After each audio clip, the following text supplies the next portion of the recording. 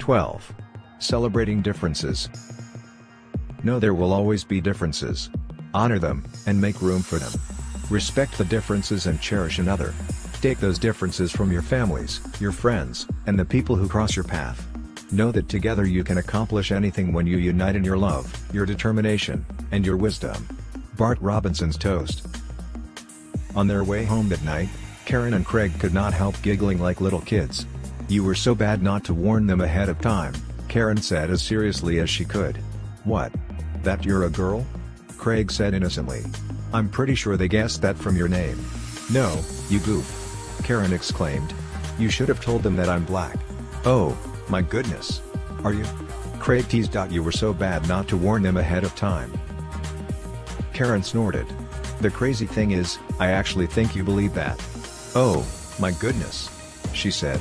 "Did you see the looks on their faces when Kyle threw open that door and announced, 'Mom, Dad, guess who's coming to dinner?' With all the drama of Katharine Hepburn?"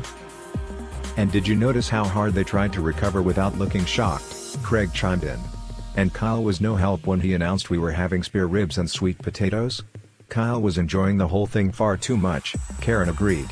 "And did you notice how hard they tried to recover without looking shocked?" Craig said. "So?" Karen asked. "So what?" Craig asked. "How did your parents react?" Karen asked. Craig shrugged. "I guess he was preparing the way for you?" "You think so?" Karen said. "Exactly," Craig agreed. "So?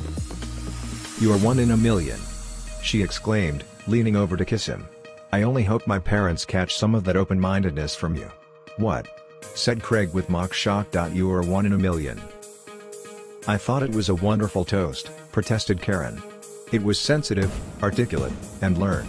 "Yeah, well, when he gives it again at our wedding and Kyle's wedding and every other wedding where he is asked to toast the happy couple, you will begin to think it is less learned." "He's been giving that toast as long as I've been attending wedding," Craig said. "I thought it was a wonderful toast." "You have a lovely family," Karen said. "You threw them a curveball and they managed to hit it out of the park." "Yeah, they did," agreed Craig. "You have a lovely family," Karen mused. "I'll tell you tomorrow," said Craig. "What do you mean?"